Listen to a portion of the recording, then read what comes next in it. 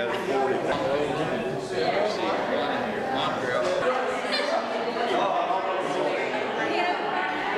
Cracker, a big turnout today for, I guess, the commemoration of the Helen Keller statue.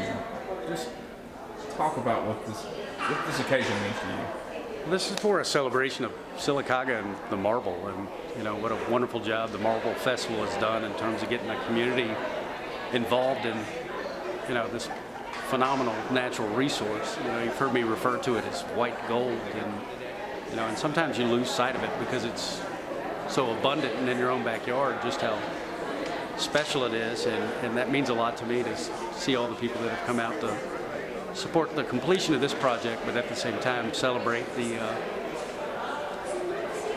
magic of marble. One thing I noticed about this town is, you know, a lot of us are transplants here, and we've fallen in love, but just the unity of this town and the support for anything that happens in this town is just unbelievable.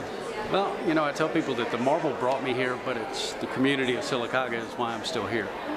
And it just, I kept waiting for the other foot to drop in terms of people just can't be this warm and this nice, but they truly are. And, you know, what a blessing to have a town that gets behind what you do, and hopefully it's something that helps the community in terms of, you know, both economically as well as, you know, just a sense of pride of your hometown. I spoke with some gentlemen from the Tuscumbia Lions Club, and you know, just their overall excitement about this, but just about Helen Keller in general, what she means to the state of Alabama. Well, without Ann Sullivan, there would be no Helen Keller. And so, this is a girl that was 20 years old that came down and from Pennsylvania. You know, imagine getting on a train when you're 20 years old and going basically halfway across the country to change the life of a child. And she changed the life of that child and kept Helen from, you know, a life of probably being institutionalized.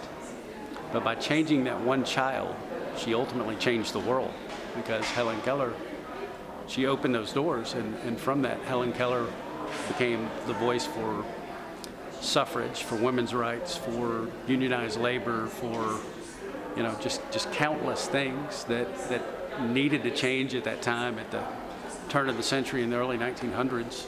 And you know, she literally became the voice for millions of people, and you know, and for someone who couldn't see or couldn't hear, you know, how unbelievable is that she ultimately became the voice for these millions of people.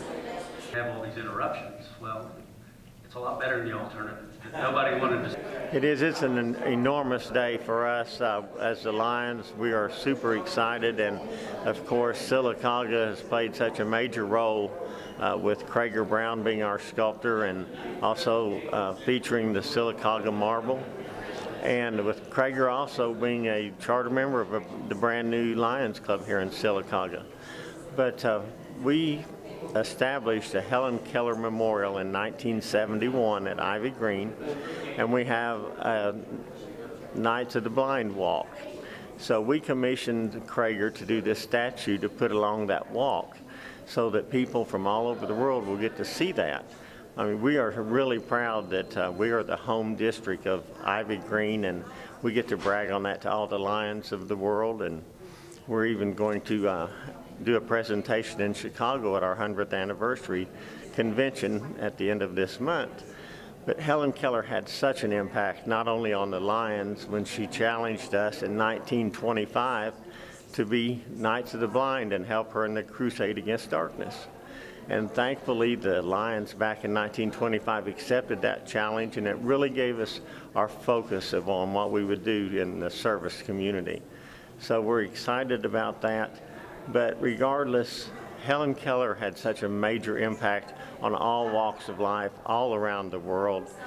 She is one of the most known names throughout the world, and everyone knows her accomplishments.